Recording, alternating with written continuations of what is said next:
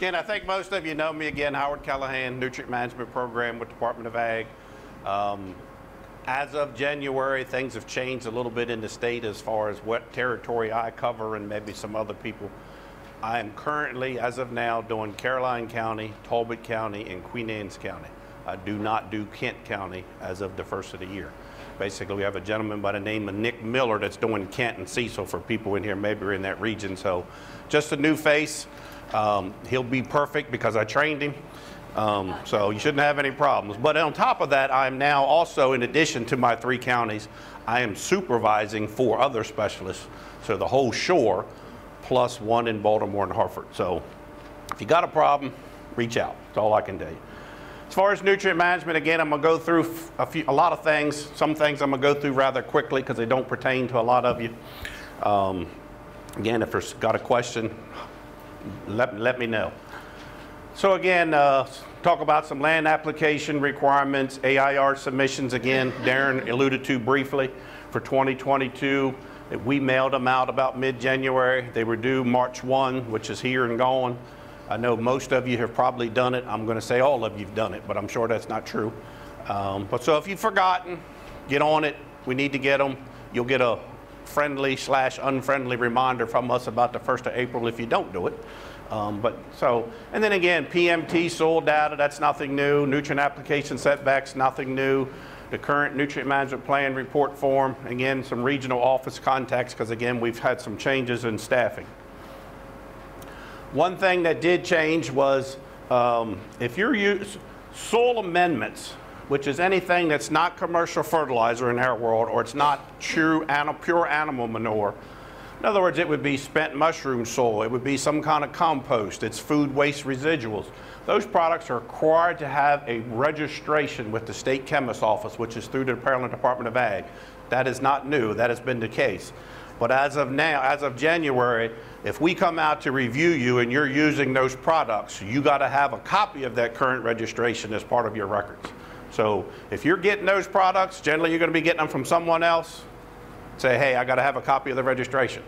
So that is kind of new. Again, we've had some changes just to clarify some seasons. I'll get into that. So some new incorporation guidelines dealing with food waste. Because we had issues with a lot of those products are pretty odoriferous, I'll call it. They stink. So basically trying to cure some of that to try to be better neighbors, if that's the right word. There were some changes in that. So again, imported organic fertilizers, again, they provide primary nutrients, again, such as processing food waste, residuals, spent mushroom substrate, spray irrigation, wastewater, compost, other waste streams, again, required to have that current registration. That's always been the case. That's a legal requirement. We're just now going to expect you to have a copy of that in your possession. Again, I think most of us know what cover crops are. But again, the regulations that changed as of the 1st of the year were focused only on food processing residuals. And again, it means an organic material generated by processing ag commodities for human or animal consumption. The term includes food residuals, food co-products, food processing waste, food processing sludges, or any other incidental material whose characteristics are derived from processing ag products for human or animal consumption. The ones we run into mostly on the shore are related to poultry processing waste. They generally end up on land application. It's more prevalent lower part of the shore where you get closer to the poultry processing, but it is there. So again, those are the ones that have got some new incorporation requirements. Again, if it's a food processing waste, in other words, it's one of those products, but it's run through a digester to digest, it's exempt from that incorporation. Again, animal and poultry manures are not part of that. Class A and B biosolids, which would be sludge biosolids that goes for land application, they're not part of that. If a product is truly composted, it's not part of that. Spent mushroom soil does not fall under the food processing residuals. It's got to have the registration, but it's not going to be under the incorporation requirement. And then again, water treatment plant residuals. I've never encountered them in my region, but I know they happen in other parts of the state. In our regulations, there's always been kind of seasons, if that's the right word. we broadened that a little bit, I guess, when regulations were changed. Used to be in there, we just had spring, summer, and winter. So now we got a summer. because spring used to be, it was just a kind of the category we used, ran from March through September. So we just broke it out and said March through June, July to September. And it's just to help clarify some things that'll make sense maybe as I proceed. Again, then this is nothing new. So if you're in the spring season, a person may make a nutrient application during the springtime period for an existing crop. So you're fertilizing your wheat, you're fertilizing your hay, it's existing. Or a crop that you're going to plant during this period. So I'm going to plant corn, I'm going to plant soybeans. So you can go out there anytime after March 1, according to your nutrient management plan, and legally apply your nutrients that you need. Again, as it's always been, you're not allowed to be doing nutrient application when the soil is saturated. Common sense, most of you aren't going to be out there because it is saturated. But unfortunately, when you're dealing with waste stream products that got to go somewhere on a regular basis, the agronomic side gets thrown out the window. They're wanting to apply them under the agronomic umbrella under a nutrient management plan, but they're not really worried about the agronomic. So that got put in there just to keep from doing that.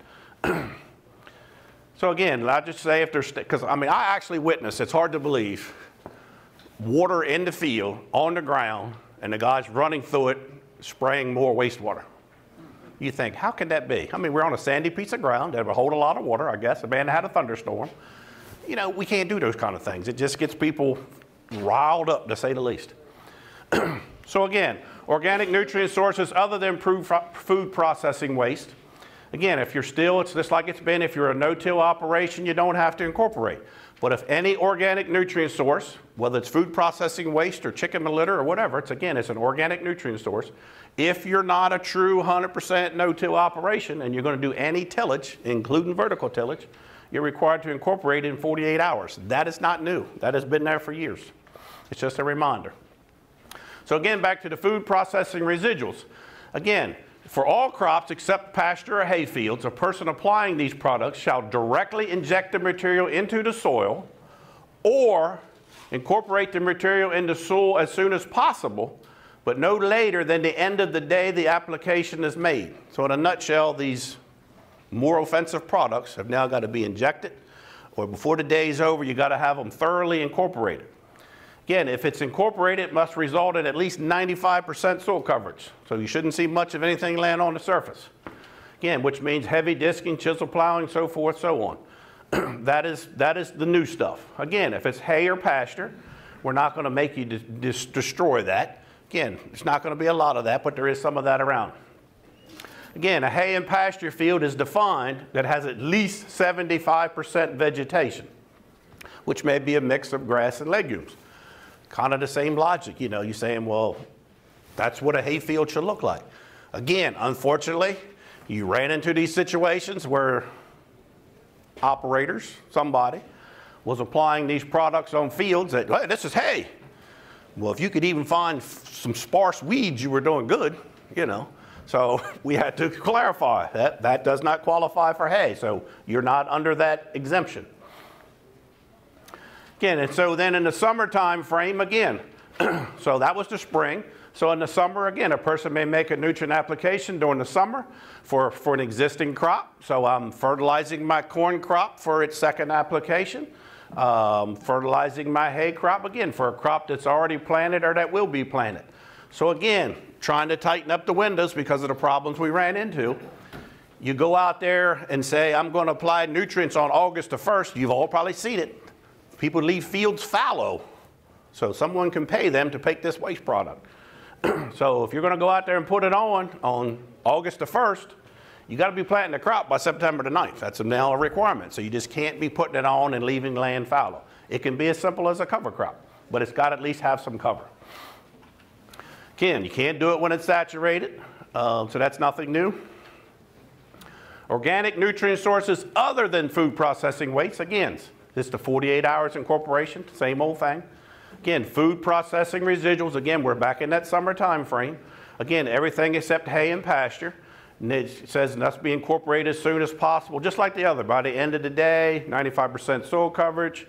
Again, so now it says a person shall plant a harvestable crop. So again, if you remember back, it's by no later than September the 9th, so you can't put stuff on in the middle of the summer and leave it fallow. You got to plant a harvestable crop or a cover crop no later than 14 days after the application to the field is complete. Again, it's trying to logic to say we're putting it out for nutrient sources. We're trying to capture it if there's any way possible to keep it from getting away. So a crop or a cover crop at a minimum. Again, pasture field is still that same old 75% cover at a minimum. Like always, if there's an emergency due to an imminent overflows, this, that, and the other, you need to contact your regional specialist.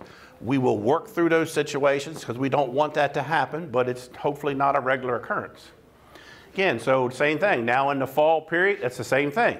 You can apply chemical fertilizer in this period if you got a need. That's the nutshell. You can apply poultry litter in the fall for an existing crop. So again, if I had hay that was already growing, or a crop that I'm going to plant. So I can put poultry litter on in October for wheat that I'm going to plant. Again, but it's in accordance with your plan. You cannot apply poultry litter in the fall of the year for next year's crop. If that makes sense to you. And we wouldn't want to agronomically, but those are things that we have to regulate in today's world. Again, organic nutrient sources other than poultry litter. So now we're compost, we're spent mushroom soil, we're dairy manure. Again, a fall application can be made for an existing crop or a crop planted, again, during the fall period or the following spring. So in this scenario, if it's not chicken litter, you can actually apply all the way up and through December the 15th for a crop that's next year. The requirement again is you're going to be planting cover crop, and then your summer crop has to be planted no later than June 1. We're just trying to get away from this putting it on and not growing something. That's the intent of that. So then the same thing. So now again, nutrient application is still prohibited when it's saturated, no different.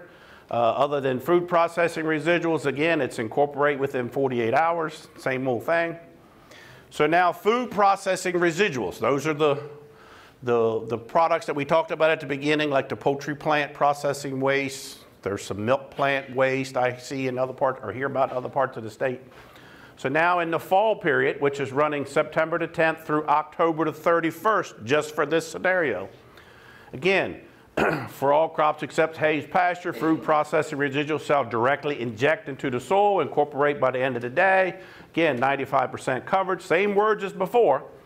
And then it says, a person shall plant a harvestable crop or a cover crop no later than 14 days after the application. So these things again. So in that scenario, if he's putting it on October the 31st, by November the 14th, he's got to have something growing there. Again, November the 1st through the end of February, which it really should say November the 1st, in my opinion, through the end of through December the 15th, because that's really the end of our application allowances. So again, if it's a non-injectable food processing residual, because some of these products are capable of being injected and some are more thick, so they're really surface applied. Kind of like a dairy slurry is kind of my envisionment of them to some degree. So from November the 1 through the last day of February, well basically through November 1 through December the 15th, a person may not apply a non-injectable food residual. So in other words, those food residuals can no longer be applied if it can't be injected after October the 31st.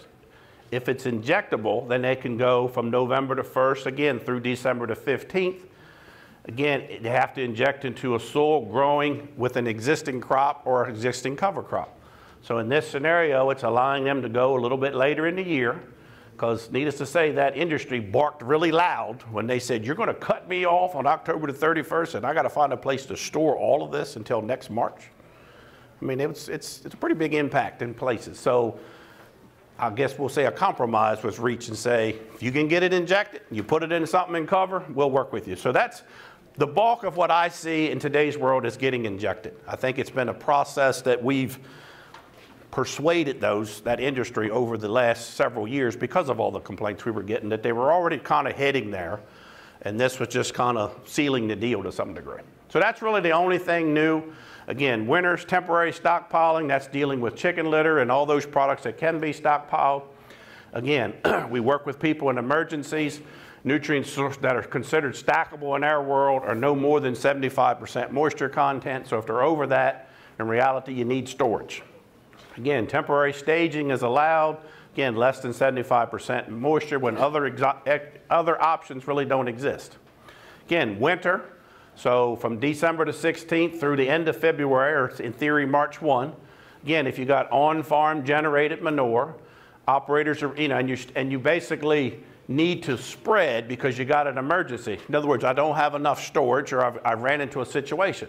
You got to work with us. But in reality, if you're doing this on a regular basis and we don't have enough storage, in other words, my storage is inadequate, then we're going to let you go in an emergency situation. But if you got adequate storage, you got to store it. If it's stackable, you got to stack it. Again, you need an emergency, you need to contact your regional specialist. Again, if you're doing things in an emergency, there's more restrictions. So they got to be at least 100 foot from surface water. They can't go on slopes greater than 7%, which I don't think you're going to find in this region, but they're certainly in the state. Again, you can't be out there when there's more than an inch of snow. You can't be out there if the ground's frozen more than 2 inches deep. And there's restrictions, and if they're in a winter situation, they're limited to 50 pounds of nitrogen or crop phosphorus removal of the crop that they're going to grow. So there's restrictions if they are out there in the winter. They can't do the same thing they could do other times of the year. AIRs, annual reports. Again, due March 1. Formatting was changed a few years ago, so for the last several years they've looked the same. You're still seeing the same green form. No new questions been added. We're encouraging electronic submittals, and I'll talk about that in a minute. But in a nutshell, again, your AIR must be complete, must be signed. If they're not submitted by March 1, they're subject to further enforcement based on the past. I don't see this year being any different. About the 1st of April, we'll send a warning reminder. If you didn't turn it in, it's going to give you still probably 10 to 15 days to get it done. We're going to work with you. We want to get the, we got to get the paperwork. That's the bottom line. But for the hand few that don't, there are monetary penalties. Again, forms that are submitted incomplete may be subject to an implementation review. If your form comes in and it's incomplete, high probability you're at least going to get a phone call to try to get it figured out now. And depending on what we see and what we don't see, you're going to float to the top of getting a review in the next few months. So do yourself a favor, try to do it right. Ask questions. This is the electronic AIR in all your packets that you were mailed last year and this year too. We are strongly encouraging to do them electronically through this one-stop portal.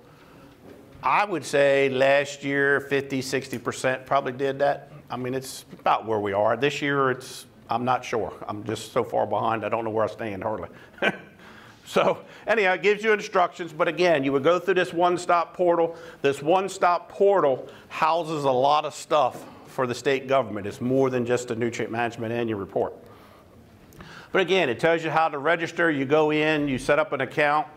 Once you get the account set up, it's there for you forever, I guess, as long as you don't forget your password. If you forget your password, then we have to go through and reset it and go again. But so basically, you would go in, once you get into that portal and you get set up, you go in and in this search bar, you put in AIR nutrient management, you hit the little search icon, and it's going to bring you up that form. Because if you look, there will be, I don't know how many forms are in there, but there's a lot of forms in there that ain't got nothing to do with nutrient management, so you got to get the right one is the bottom line. Again, the electronic submission of the AIR to MDA, or in this case your specialist, as soon as you submit your AIR successfully, I guess that's the right word, within minutes you will get an automated email confirmation from One Stop that says the AIR was received. So then you can at least rest assured that it went somewhere. Hopefully it went where it needed to go. And then ultimately what happens, so for an example, if you put in there it's Queen Anne's County, when you go in this database, it's because it's going to ask you the county, it's going to submit it, and I'm going to get an email that comes to me and says so-and-so has submitted an annual report through the one-stop portal on this date. So I get an email notice for anything that's going to be clicked Caroline County, Queen Anne's County, or Talbot County. If you're in Cecil County, then that same thing, it's going to go to my coworker, Nick. So once it comes through, again, we're going to review it, hopefully in a timely fashion. Like I told Jenny today, I'm currently up to February the 26th. In other words, I'm doing the oldest and working my way up, so I'm, 6, 8 days behind at this point, give or take a little. I'm getting there.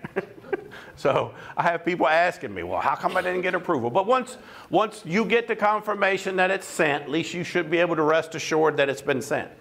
Again, once it's reviewed by your specialist, it's going to be one of two things. It's either going to be approved, and you're going to get an email that it's approved, or you're going to get an email back that says there's corrections needed, and it's going to say, please look at number 60 because something, something, something, something. You know, again, lets you go back to your portal. You're going to see that form that you had submitted to me originally, and it's going to be sitting back there for you to retrieve. You can go in, make the changes, and then you have to resubmit it back to me. So we're getting there. So again, once it's approved, you'll receive an email that the AIR is accepted and complete. Keep that email with your records, because at least that's your 100% proof that we're good to go. Again, operator saves postage, because we've all had postage issues. Again, last year and this year currently, if you actually do it online as a certified operator, or someone that holds an applicator voucher, which a lot of you are probably here today, you will actually receive 2 continuing education unit credits, which will take care of your voucher needs by just doing this electronically. It's just an incentive to do it that way. Again, if you need help, reach out. You know, we want to encourage you to get there. Once that AIR is approved, all that information you have given is going directly into a database, which is information that we've always put in a database, that when we have to give reports to the governor or we have to give reports to someone else, we aggregately can have all that data to say, we had X number of acres of corn, we had X number of tons of manure that was imported into the state, exported out of the state, used in the state, put on corn, put on beans. So it's important that when we approve it, it looks like good information. So I know some people think probably we're nitpicking, but I don't want to put something in that says when the guy's got 159.5 acres of cropland, but then he puts down, I got 159,500 acres that had 60% cover. I mean, but those are the things I see, you know, so I just say, well, we got to try to fix it. We have the capability of editing your form. We try to avoid that at all costs, but if worse comes to worse, we can edit. If I had to pick up the phone and call you and you say, please fix it, I can make an edit, but it is not approved because it has to go back to you. You have to sign it and you have to send it back. So it's a challenge. So I'd rather convince you to try to fix it on your own, but we can get there. Again, PMT, nothing new, just reiterating the fact regulations went into effect in 2015. They were phased in over 6 years, which meant they went into full effect in July of 2021, so we're well into that. PMT, phosphorus management tool, that's dealing with fields that have excessive phosphorus and you're still trying to apply phosphorus. Something in your plan, just reminding people that it's here, we're there, you know, we got to work with it. Again, whatever your plan says is what you're required to do. You keep records of what phosphorus is applied. You keep records of all nutrients. But under PMT, if you're working in the phosphorus situation where you have soil test phosphorus levels of 150 FIV or greater, you are under a phosphorus restriction in the state of Maryland. What that says is if I want to put phosphorus from any source and any method on this crop, on this field, my consultant has to do the PMT to look at what's the environmental risk of putting that volume of phosphorus from this source and this method in this time frame on this crop with its situation, where it's with its soil. So ultimately in that calculation, your consultant's going to do it's a tool that scores a lot of factors. You're ultimately going to end up with a score. Depending on that score, you're going to come out as it's a high risk, it's a medium risk, or it's a low risk. So everybody that's over 150 and supplying P is at least got low risk at a minimum. There's no such thing as zero risk. And if you're low risk, you're limited to phosphorus crop removal over the next 3-year crop rotation. What that means in a nutshell, if you said, well, I'm going to grow corn in 2023, and I would like to put 3 tons of chicken litter on it. Again, that 3 tons of chicken litter, maybe your phosphorus start or whatever is calculated in that PMT. If it comes out as low risk, it's going to say you can do that, but you're limited to crops that I anticipate to grow looking into the future. So it would be corn this year, maybe it's going to be wheat and beans the next year, maybe I'm back to corn in the 3rd year. So again, your consultant is going to calculate crop phosphorus removal based on anticipated goals, yield goals, of how much that would be. And all it's doing is it's saying, I will let you put all your phosphorus on the first year in that crop if you so desire, but be aware, you just restricted yourself from applying any additional phosphorus for the next 2 years.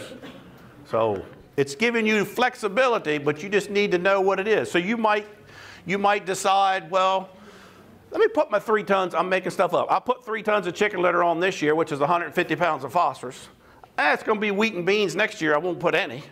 I want to go back to corn in the 3rd year, and maybe you only got 100 pounds of phosphorus left in the bag, if that makes sense, because you were limited to 3 years worth of crop removal. So in year 3, you may have to cut back to 2 tons. Maybe you want to think and say, well, let me cut the first year back to 2 tons and keep me 2 tons the next year, or 2.5 each year. So it's things you just need to ask your consultant about, because you do have a restriction. If you are medium risk, it's limited you to annual crop phosphorus removal. So what it's saying in that scenario, if I'm going to grow corn this year, I've got a 200 bushel yield goal, which is hopefully realistic. There's going to be a calculation off the top of my head. I think that's 80 pounds of phosphorus. So you would be limited to a maximum of 80 pounds of phosphorus in a medium risk scenario. So that might be 1.5 tons of chicken litter, which means you can't put 2 tons. If you're high risk, it flat out cuts you off. It says you cannot do this. And again, what I tell farmers is talk to your consultant, go in with it and express to them, this is my desire.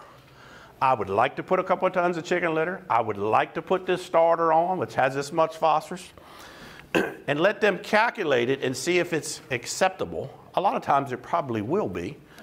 But if you run it and it basically, we can't get the risk down to at least a medium, it's going to say you can't do it.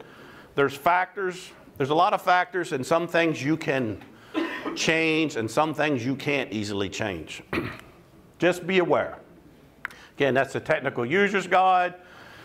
This is just talking about surface water. Surface water, you know, is in our world is perennial intermittent streams as a rule. There's a few other little nuances that sometimes get in, but most ditches are not into this setback requirement. So again, there's setbacks calculated in PMT.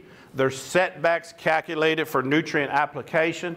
And to make it more confusing, what counts in surface water in one doesn't necessarily count as surface water in the other. But that's what your consultant is educated for and has been certified to do. So just ask questions. But again, it's all that's going to be spelled out in your plan. If you need one, you deal with it. Again, if you have livestock on pasture and they got access to a stream, that's going to be an issue. Again, doesn't apply to most of you, but it does in other parts of the world. Again, if you have to have a setback, it's going to be anywhere from 10 to 35 foot, depending on what your method of nutrient application is.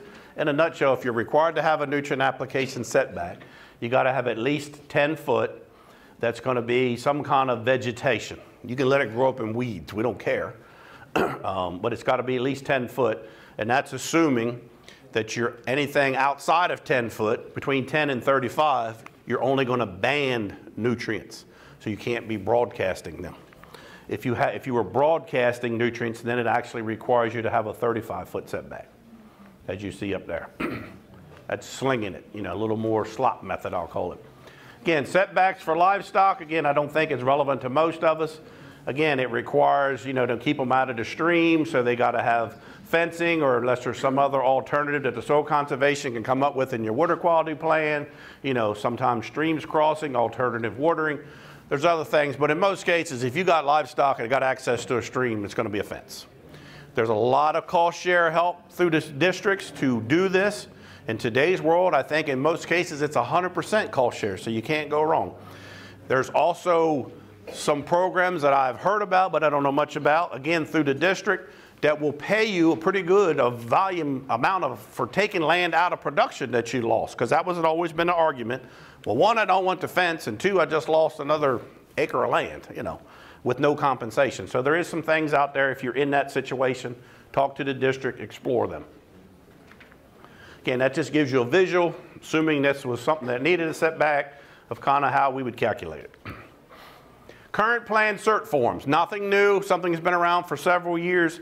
If you apply for anything as cost share, I'll say generally through the MAX office. Cover crop is a big one. But it could be stream crossings and fencing and manure buildings and whatever else it would be. You're required to be in compliance with nutrient management, and one of those things is making sure I have a current plan. And instead of you bringing your plan in to show the district or whoever else, because there was concern that it would get potentially open to Freedom of Information Act if the district had it, so to alleviate some of that, it was this magic form is the tool that's used. And all it is like what they call a current nutrient management plan certification form. Every time you get your plan done or updated, your consultant should give you that. That's just in a routine. If they don't give you one, ask for it. Because I'd rather them give it to you 6 months ahead of time than when you get to the last minute and you're trying to sign up for something and they say, we can't help you because you didn't got that form. You know, and then the consultant's gone or dead or whatever, you know. You know. So again, basically in a nutshell, your consultant's just filling out your information, name, address, their information as far as who they are, their cert number, when they wrote the plan, when it ends, how many acres is in it. They're signing it. They're going to give it to you. You, the farmer, are going to sign this down here that basically says up here, you know, I've got my stuff current, blah, blah, blah, blah. That's what you're going to take in. The third section is for a landowner only that is not operating their land, that is getting some kind of cost share. For an example, landowners, if there's a BMP going on the land, a lot of times it's the landowner doing it. You know, stream crossing, grass waterways, some of those come in. So your landowner might come to you and says, I need a current cert form. What the heck is that? They're going to get it from you because you've got this that your plan writer gave you, you've signed, and then you're going to share it with your landowner, which is going to sign it, that's saying this land in question is covered under a current plan. So just be aware. Landowners can get cover crop cost share as long as you got this, you give them this, and you're not applying for cover crop on it. You know, because there's some of that in the state. There's not a lot, but it does happen. So that form is very important. Again, this is just the latest contact info. Again, just before the end of the year, we added another specialist like myself in our state, throughout the state, and that's actually Emily. So there used to be 8 of us, counting myself, and now there's 9 of us. This one actually has just started a few weeks ago, so that's no longer vacant. But again, and I'm supervising all of these, including myself. So what changed as of the first year also was if you are a CAFO, which Darren talked about, which probably most of you in here are not, but some of you are. Again, you're looked at in a little different light because you got to do nutrient management compliance with MDA. You also got to do stuff that's a requirement for MDE as far as your permit, which would be your comprehensive nutrient management plan. You've got permit fees, you got whatever else. You file a different annual report. We send you we as an MDA sends the annual report that we want you to submit. So if you're a CAFO, you're going to get a different form that looks similar, but it's going to have 2 logos on the top. It's going to have MDA and MDE instead of just MDA. It's still green in color. The first 4 pages are identical, but you get 2 additional pages if you're a CAFO.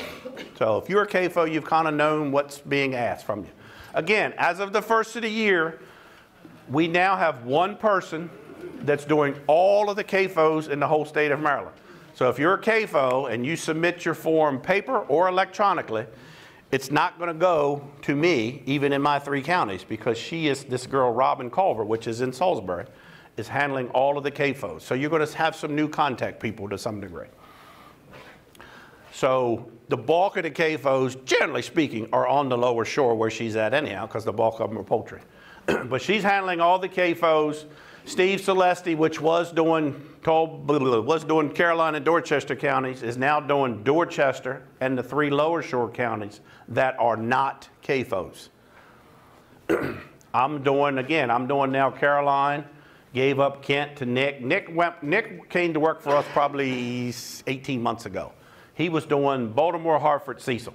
So we added Emily into the mix, and she's just doing Baltimore and Hartford. Out there, nothing has really changed other than a new face. Said a lot of things. Hopefully lunch is getting ready. Everybody got any questions? Again, I'll be here, but don't be bashful. Speak up. Again, if you think you needed an annual report, you ain't sent it in, better be thinking about it. If you lost it, let somebody know. We can get you one. You can go online and get one, blank, whatever it would be.